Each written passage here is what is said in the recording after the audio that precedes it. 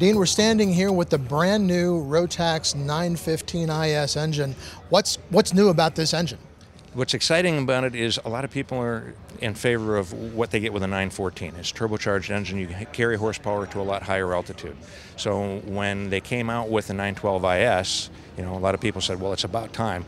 Now when we can get the turbocharged one? So now Rotax is working on it. They officially announced that they're working on the project. It's about 2 years out, which is, got everybody kind of got.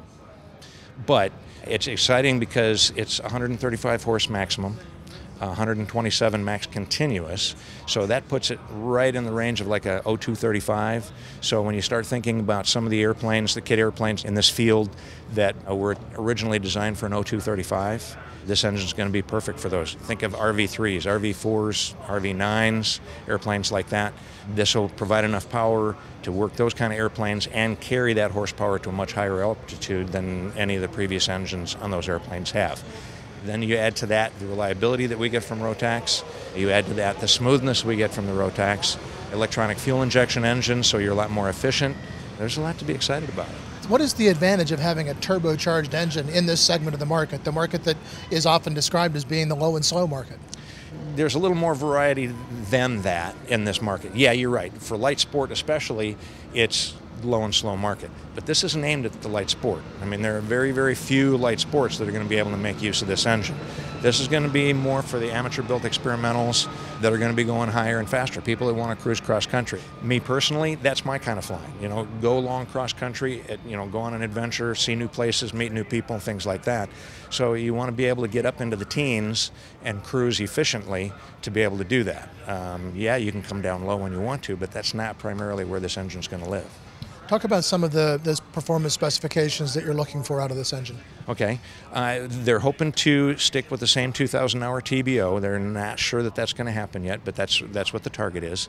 It's 135 horsepower for takeoff, and it will maintain that kind of horsepower level all the way to 15,000 feet. So if you're operating out of Leadville, Colorado or something, you're going to get 135 horsepower for takeoff there. Max continuous 127 horsepower, and that's at 5,500 RPM. Fuel burn, we don't have any data on that yet, but based upon what we know about the 914, we're probably looking at like 6 to 7 gallons per hour for fuel consumption. The big thing with the turbocharged engine is that you're maintaining horsepower to a much higher altitude.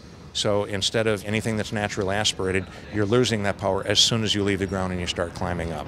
And that's why they've added the intercooler on it too, so that when you get the heating from the turbocharging, you can still get the full horsepower from the engine up at those high altitudes. Have you had anybody looking at this engine already for OEM or for replacement? A number of OEMs that have been talking about how do I get a higher horsepower engine for a long time now. So there are a lot of them that are going to be very excited about working on these. I won't name any names because there are some challenges to different airplanes, because this is pretty dramatically different than what the IS was as far as how you mount it up and what you have to fit inside the airplane. So there will be some pretty big challenges for some airframers to use it. But with the performance that it's going to have, there's a lot of incentive to do the work. Is it going to be single lever like FADEC control? Close, yeah. The only lever that you have is for the throttle. So if you consider it fully automatic other than the throttle lever, yes. Great. Well, Dean, thanks very much for talking with us on Aero-TV. Thank you.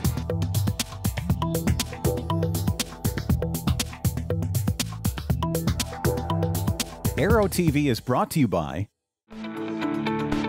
now certified Aspen Avionics single-band ADS-B ATX100 and ATX100G transceivers are the next-gen ADS-B solution that provides the features pilots need while keeping flyaway costs low. Check it out now at aspenavionics.com.